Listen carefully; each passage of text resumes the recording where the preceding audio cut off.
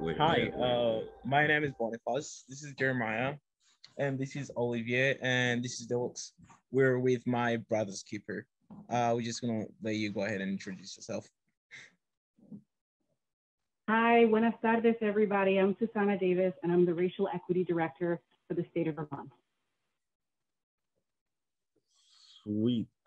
So I guess to kind of start, what is that mean? What is your job? Yeah, so, this is a new, well, it's not new. They created this position about 4 years ago now, but I was the first person appointed to the position.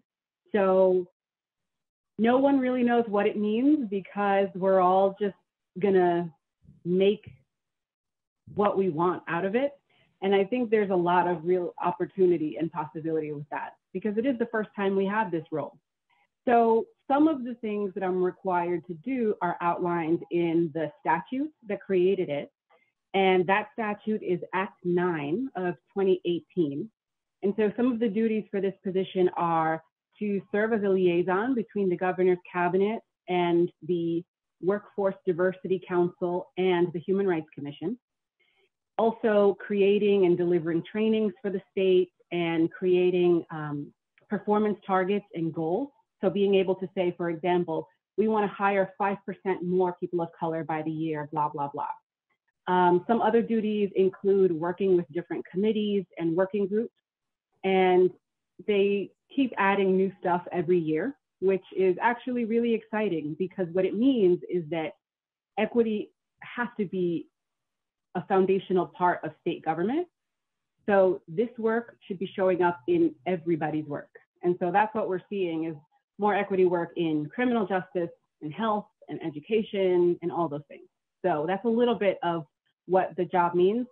I guess just as a summary, I serve as an advisor to the governor on matters related to racial equity and also interact with the public as well and other people in state government to make sure they have all the info that they need and all the services that they need.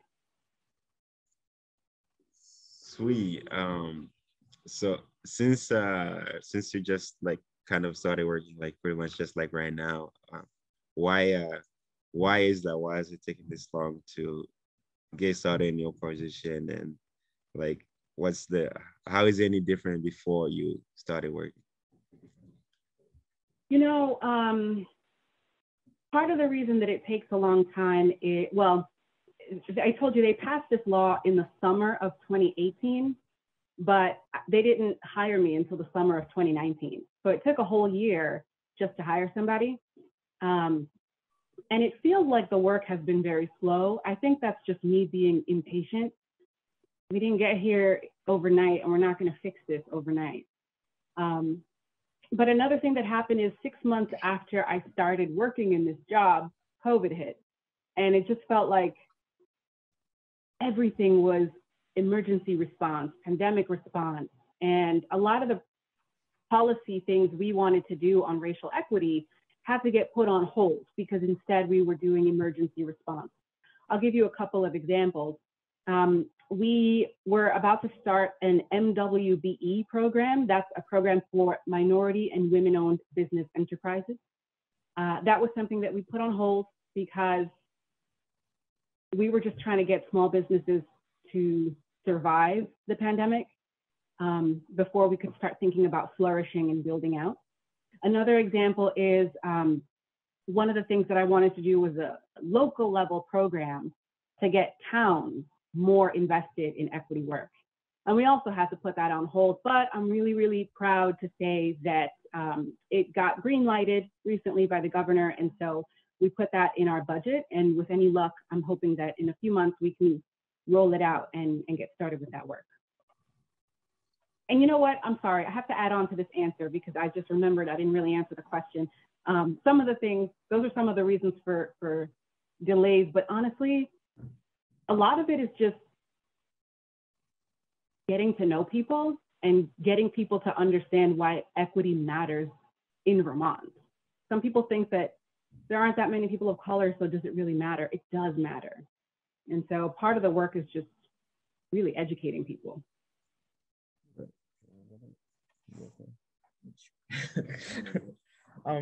Do you think that since you guys started before you said before the pandemic, right? Was it before the pandemic or through the pandemic? Have you guys like improved a lot or just like the same thing as the beginning? I do think we've improved, but I think we have a long way to go. I mean, for example, one of the big things is language access. And we've been talking about that since before I started. The pandemic definitely forced us to come up with solutions fast because lives depended on it. So I do think that we learned a lot in a really short time, and we do things now better. And people don't need it explained to them as much anymore. They get it.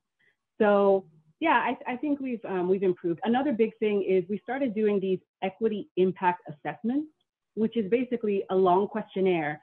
Anytime you have a new idea for budget or policy, you have to do this questionnaire. And the questionnaire asks you things to make sure you're really considering historically marginalized communities. So I'll give you an example. One of the questions on the questionnaire is, oh, you're making a new program, that's great. Are you gonna have public-facing documents? If you are you translating them? If you are, into what languages? And if you're not, then why not? And those are the kinds of questions that a lot of people in state government have not been used to having to ask. But now that we require this form, it's the kind of thing that becomes second nature because we're doing it every single time. So I think that's one of the ways that we've also improved since then.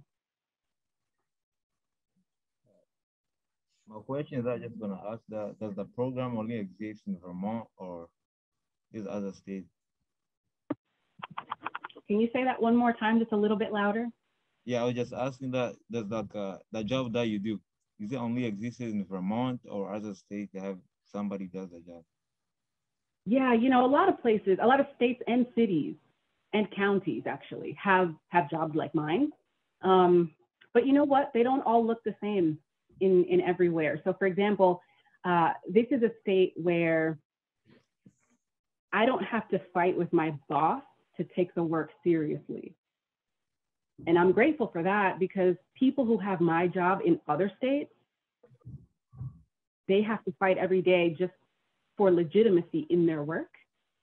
It really honestly depends. The political atmosphere and who lives in the jurisdiction can have a big impact on how seriously the work gets taken. So there are lots of jobs like mine around the country at the local level and the state level, but not all of us have the same resources or credibility or support. My other question is that I get that your job, I mean, you're fighting for people, but do you feel like you get enough support from the community too? Yeah, I get a lot of support from the community, and I'm grateful for that because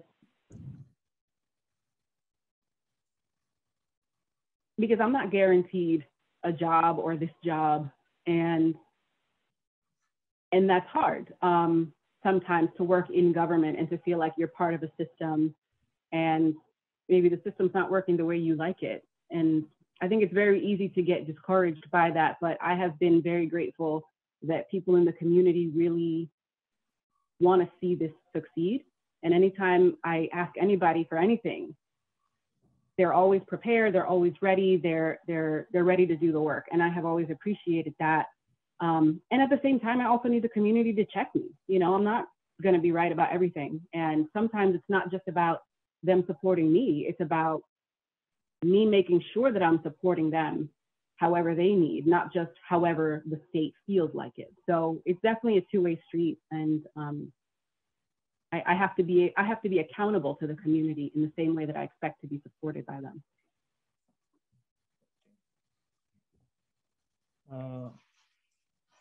For your job, what was the process like to get the job, and when did you start thinking of it? Can you say that again a little bit louder? When did you start thinking about the job? What was the process like? When did I first what the job? I'm so sorry. Thinking about it. Planning of getting the job. All right, one more time. Like you can ask, when did you apply for the job? Yeah. And when, Well, when did I what was apply the for it? process like to get the job? Is that what you're asking? Yes. Yeah. What was the Say it again. process? What was the process? Oh, okay. I'm sorry. I gotta turn up my volume. This is me. Okay. That doesn't matter. You know, Oh, so it's not it this. was No, it's yeah. just So Louder. Wait, hold on. Pause for a second. Hey, look, just ask the sorry. question. Ask the question again. You're You fine. don't You're need good. it. The You don't need that. microphone is just on the computer. It's just the computer. Okay. So, what was the process like to get the job? Yeah. So I think it was 2017, 2018, I guess, that I was in New York, and I guess I had decided to start looking at Vermont, and I noticed a headline, oh, they passed a bill to create a racial equity something something, and I thought, oh, that's interesting, and I didn't really think a lot about it. And then a few months later, I got an email, and it was just a generic email of all these jobs in Vermont, and this one came up, and I said, oh man, they're going to get all kinds of great people from around the country. It's not worth me applying. Why bother? But I said, you know what? Why not? I'll just take a chance. And I applied for it, and then they called me for an interview. And I remember thinking to myself, okay, I'm going to fly. I'm going to fly to Vermont and interview. And I said, but I know they're not going to give me the job, so I'm not going to pay actual money for this flight, because I'm not going to spend money on a job I'm not going to get. So I actually bought my flight with points. and it was February. So let me see, I applied in December 2018, and they called me in February to show up the following week. So I got on a plane and I came to Burlington, and it was so cold. And I interviewed 3 times, one in February, one in April, and then once in May. Right? Yeah, February was with the advisory panel. I think April was with Secretary of Administration. And then the third one was with the governor in his office. And then in June, they made the offer. And in July, I was here. Wow. So do you currently live in New York or in Burlington? Like, you said, do I live in New York or Burlington? yeah, did the job make you move to Vermont since it's like a Vermont thing, or did you stay in New York? No, so I knew I was gonna come to Vermont anyway, and that's why I started looking at jobs here. So I was just waiting for the right opportunity, and this was it. So as soon as I got the offer, I just packed up and moved, and so I'm in Vermont. Oh, sweet. That worked out well for you then? Well, let's see. I mean, you know what's interesting? A lot of people don't know, but my job technically expires in 2024. Oh. Oh no. No pressure. Gotta solve racism before. So like when they expire, does another person take over, or like people vote for you to stay? Is that how that works? Yeah, so what they tell me is that it's most likely that they're just going to keep extending it forever, because they do that with a lot of positions and committees. But this is also a political world, unfortunately. And so just because the job is here for years doesn't mean I am. I mean, the administration could change. You could have new people in leadership tomorrow. And if that's the case, then nothing is guaranteed. But that's the reason that I think it's so important to do this work, because if you set up strong policy today, then it doesn't matter who comes next, who gets elected, who doesn't get elected. People are still going to be looked out for regardless if you put strong policies in place today. So I'm really just focused on now. Focus on now. That's sweet. One of the other things that we were curious about was do we have photos? Yeah, go on. I don't think this is it. But the budget for school. Yeah, you can start. Yeah.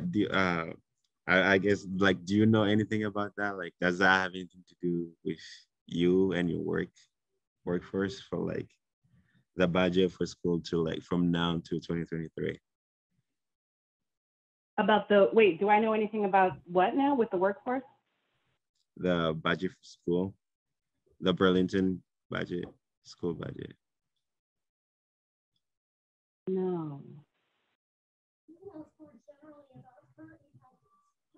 No, unless I'm misunderstanding. Okay, I guess what I mean is like, what is like, how does your job impact schools in general? Oh, yeah. It's hard with schools because one thing that Vermont loves is local control, right? Where the state can only tell school districts what to do so much, right? And so a lot of what we want to do at the local level in schools, we actually can't make the schools do it. And so the challenge is working with the district to say, okay, this is why it's important for you to do X, Y, Z, or for you to stop doing X, Y, Z. We can help you get there. We can give you a model policy. We can try to give you some funding. But at the end of the day, it really takes a local action to get a lot of things done or to put certain protections in place. And that's one of the reasons that I was telling you about that pilot program that we want to roll out at the municipal level, because I want to have answers for people, but some of the answers are legally just outside our hands. And some of it has to come from local people. So like sports teams, athletic teams, right? Students getting harassed or bullied or subjected to racist slurs, right? Those are the kinds of things that when we read about them, when I read about them, I get livid and want to intervene and want to do something. And then I'm reminded of the fact that, well, legally, there's not a whole lot you can do. And that's hard, right? Because you have a separation of powers in government for a reason, because you don't want any one part of government to have too much power or to abuse it. So it can be a really good thing, but there's also circumstances where it just ties your hands, and it's difficult to accept. Okay. Anybody else? Yeah. Like, if you have an issue in your job, how do you address it? Like, if it's a big issue. Well, so far, luckily, I haven't had too many big issues. So that's a good thing. But I guess it depends on what kind of issue. Like, for example, if I'm having a problem with the way that my colleagues are treating me, then, there's a process for that. You can go to human resources, or I could go to my boss. If I really needed to, I suppose I could go to the governor. But if I'm having a problem with,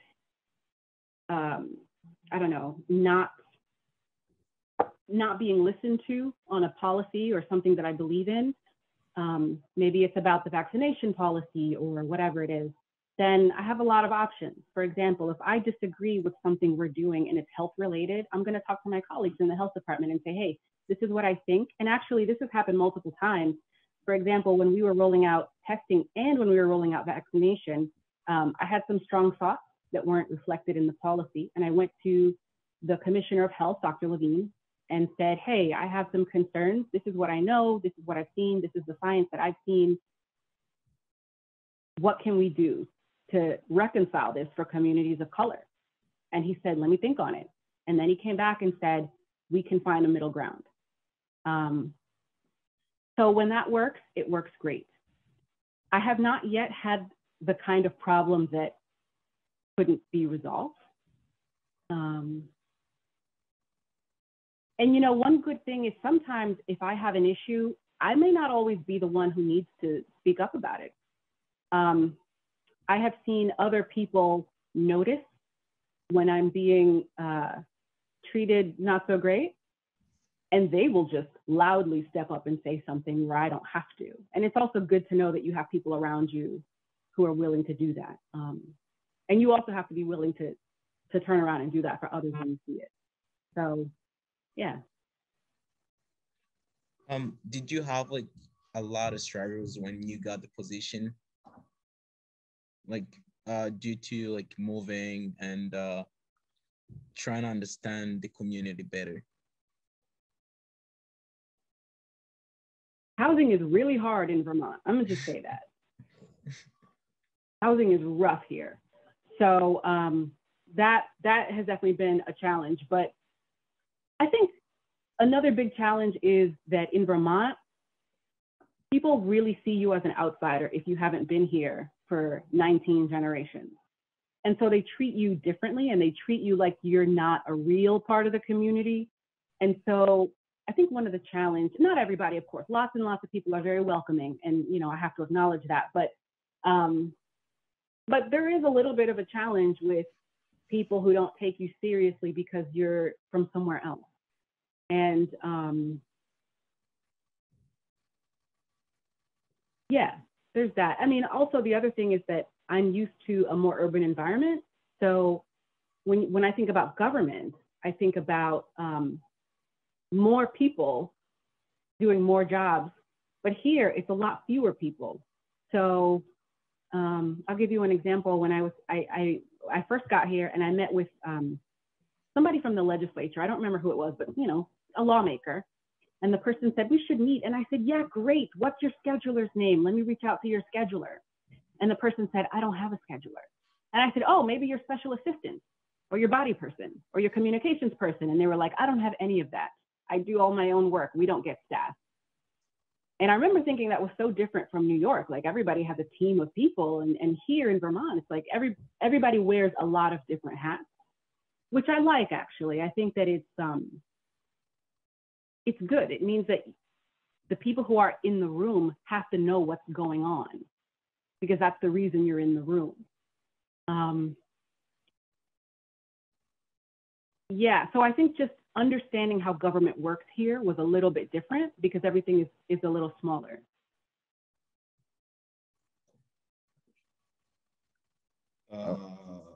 My other question is like since you said that your job like working with people like in a community, if you I was wondering like if you thought about like going like in different school in the community to talk to students about your job or something like that. Yeah, I think working in the community is the most important thing. And sometimes when you move to government positions, sometimes you forget that. Or if you've always been in government positions, maybe you never learned it. And it means you're disconnected. So whether you're talking about, and I've had the honor of being able to sit with students from middle school to high school to college and to law school. And I don't really see a big difference, to be honest.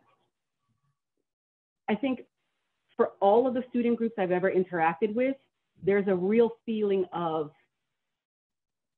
readiness and understanding, and just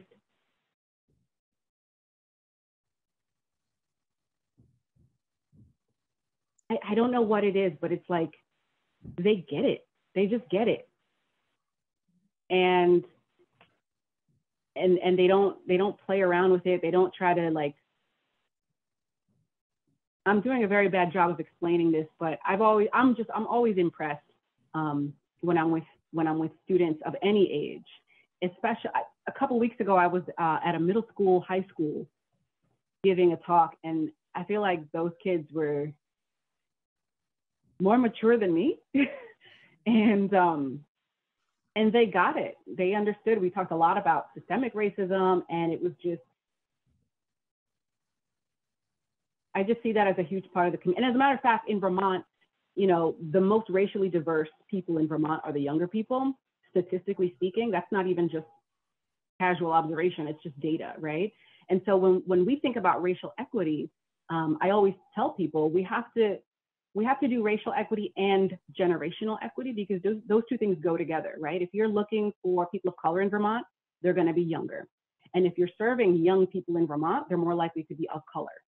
So, that's the next generation of graduates and home buyers and new professionals in the workplace. And if we care about housing and employment and young children, then you have to think about the people who are going to be starting that world.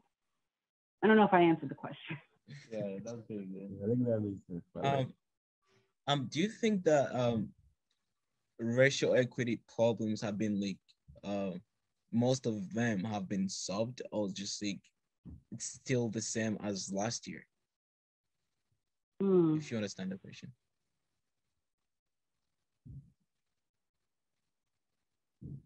I feel like a lot of it is the same and a lot of it is very new, you know. Some of the conversations that I have with people, I feel like I've been telling them the same thing for 2 years. But I also just feel I also see a lot of forward movement, you know, people doing things differently now than they used to be. And, you know, again, part of it is because when you have a legislature that comes from the community, you have more people, again, more community activists who can participate. And I think that helps to change the shape of things. So I don't know, sometimes it feels like we're not moving fast. And other times I look and I feel very proud of how far we've come. And it's hard to put a finger on it, but you know, it's just like with everything, right? Like when it's good, it's really good. And when it's not, it's really not. Like what Bonnie asked about if you guys make any change. I was asking what let me see, if you guys actually solve, what would that look like? Right. Yeah. What would real change look like? Yeah. Real change would look like us not needing my job anymore. When we don't need a racial equity director anymore, then I'm going to be so happy because it means we did what we needed to do. Well, now, if I'm being a little bit more realistic, then I would say real change means that when people come to me, it's not because of a crisis we have to respond to. It's because we're being proactive on the front end on equity, right? It also means that when we say, oh, hey, we want to do this program related to racial equity, I don't get a response that says, well, we'll have to figure out where we're going to pull that money from or what we're going to take away from. Because when you phrase it like that, it's coming from a scarcity mindset, right? It implies that equity work is taking away from other work, real work, as opposed to saying, when you do something from an equity perspective, it's benefiting everybody. And that is the underlying perspective that all the work should have. So instead of talking about it as if it's taking away from something else, recognize it as an addition, not a subtraction. That's how I see real change, is when we start recognizing we're not just spending, we're investing. And that there's a real key difference there. Okay. Yeah. Oh yeah. You know that we're about to wrap up, and do you have any questions for us before we finish? One more time. Okay. Sorry. Before we finish our meeting, do you have any questions for us? Do I have it? I'm so sorry. One more time. Okay, I'm just gonna speak as loud as I can. Yeah, you gotta yell. Okay, so before we finish our meeting, do you have any questions that you want to ask us? Yeah, I do actually. How are you doing? All right. Yeah. Kind of cold outside. Yeah, it is. It's very cold. Cold, I hate it. Well, maybe you all could tell me a little bit about what drew you to the program and what have you gotten out of it so far, and what do you hope to get out of it? Germain? The program? Sure. When I first joined this program was because I was hearing things about cameras and videos and stuff, and that interested me. But since joining, it's been a little bit different than that. We have gotten a lot of chances, all of us, to talk to a lot of different people that have like different knowledges and experience, and so we've been learning from them pretty much, and I think that's really cool. And also we get to use cameras around after all, so that's also cool. Oh yeah. What Jeremiah said, what drew me into this was the cameras, and I was pretty shy in front of the camera, but I wanted to try a new experience, and I kind of went for it. It was pretty challenging at first, but I kind of got the hang of it. And now he's in front of the camera. Oh, yeah, Congratulations. exactly.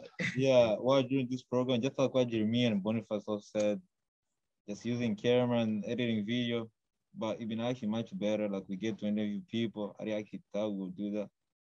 That was a nice experience, I guess. Yeah, I think the program is pretty cool. Interviewing different people and learning how to use the cameras is pretty cool.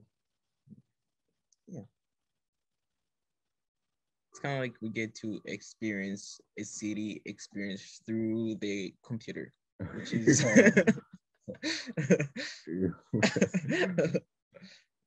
Every different people every day. yeah. Listen, we have to appreciate being able to interview each other like this, because in another few years, the robots are going to be interviewing us and we won't be talking to people anymore. The robots are coming. What is Elon Musk doing? Well, thank you very much for your time. Yeah, we appreciate this conversation. It was awesome. And also nice to meet you. Yeah. Thank you. This has been so great. Thank you all. Thank you. Thank you. Bye bye. Yeah. Have a good one.